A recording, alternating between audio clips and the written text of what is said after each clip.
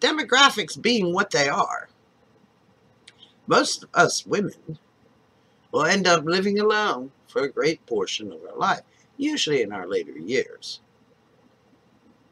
And this gives us an opportunity. We get to just say, it's all mine now. So if we want to make our interiors things we found at the dump,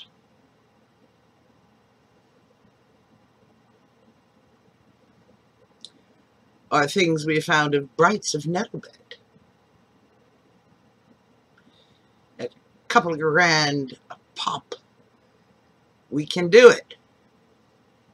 We like French pottery, even though our husband hates it. Never mind. Buy the lot. We get to decorate, we get to play, we get to sing, dance, whatever you choose to do. But, according to Marjorie Hillis, do it in style.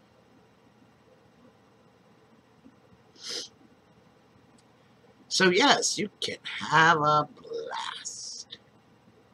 So long as you stay within your means, of course. But whatever those means are, well, a little creativity goes a long way. So,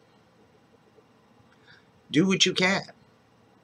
Now, admittedly, the book is ancient, and it's geared toward women only, because then, even as now, unfortunately, men have a great many more options and are given a great deal much more leeway than women are. She suggests having friends, have as many boyfriends as you choose to have, girlfriends if you choose to have, whatever. Play bridge every night of the week if you want. Take time for yourself. Enjoy. Within the limits, of course, you naturally have. I don't see anything terribly wrong with this. I don't see anything terribly sexist about paying attention to the actual reality of the situation.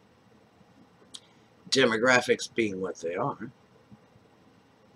I intend to live as a rather well-to-do widow in my later years, and I plan on having a great deal of fun indeed. I can assure you. A little champagne while floating in the pool? Who's to care? Anyway, I recommend this book. It is very pithy, and it does tell the truth.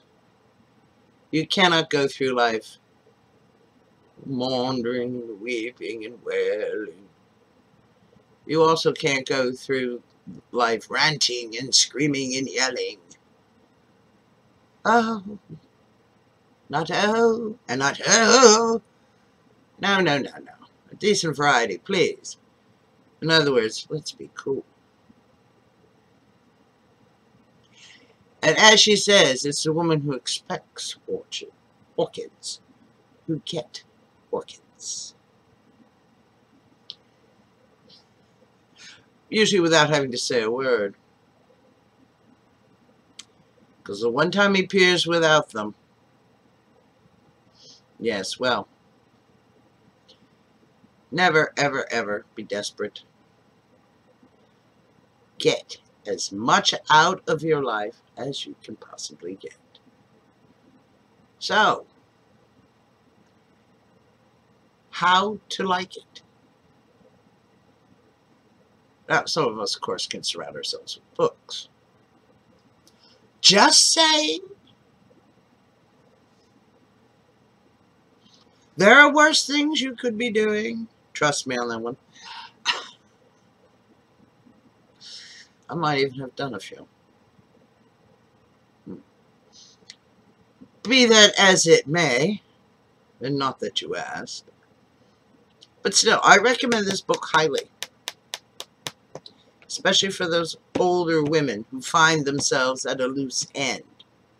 Children off to the four winds, building their own families, Keep up a nice, healthy correspondence, of course.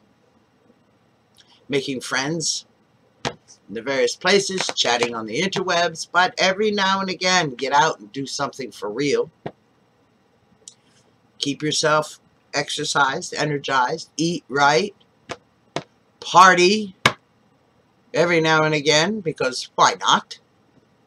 There's nothing wrong with a good party, as long as it is a good party. So yes, I see nothing outdated in this book, even though it was written way back when, 30s, 40s, 50s, somewhere in that time period.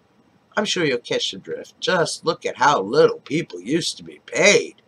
Ye gods. Anyway, yes, I suggest that everyone get this book, especially if you're a woman. And it would make a great, excellent Christmas present, or birthday present, or anniversary present. Well, maybe not so much. Anniversary present. Anyway, thank you for watching, and please come again.